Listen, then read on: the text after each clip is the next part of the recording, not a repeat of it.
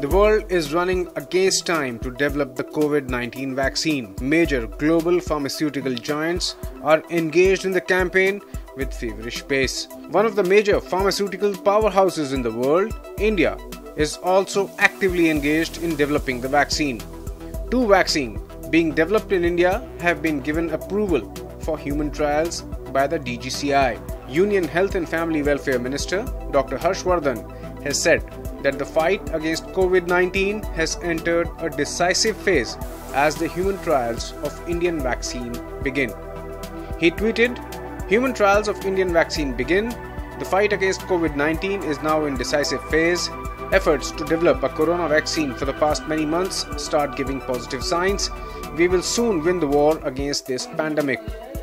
Dr. Harshvardhan further shared that the initial trials on humans did not have any side effects. The trial will be in 2 phases and is being done at 14 research institutes.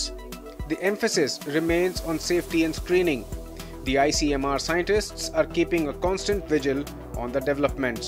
DCGI has permitted 2 vaccines to go in for the first and second phase of human clinical trials. One vaccine is developed by the Bharat Biotech International Limited in collaboration with the Indian Council of Medical Research. The other vaccine is being developed by Zydus Cadila Healthcare Limited.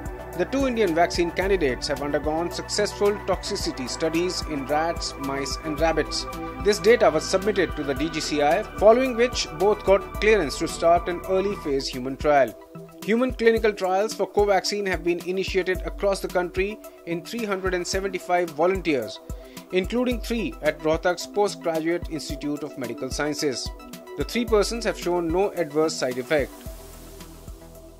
हम सबके लिए हरियाणा में और पूरे देश में ये एक बहुत अच्छी खबर है कि एक कोविड की बीमारी जिसके लिए कोई रोकथाम के लिए अभी तक कोई वैक्सीन नहीं बना है, उसके लिए भारत में भी इसकी शुरुआत हो गई है और शुरू में अभी 3 संस्थानों के अंदर इसका ह्यूमन ट्रायल शुरू हो गया है, जिनमें PGIMS रोहतक एक है। बायोटेक द्वारा निर्मित कोरोना की वैक्सीन कोवैक्सीन का आज ह्यूमन ट्रायल रोहतक PGI में आरंभ किया गया। आज 3 लोगों को वो दवा देकर देखी गई है और उनका कोई भी नेगेटिव इम्पैक्ट देखने को नहीं मिला है।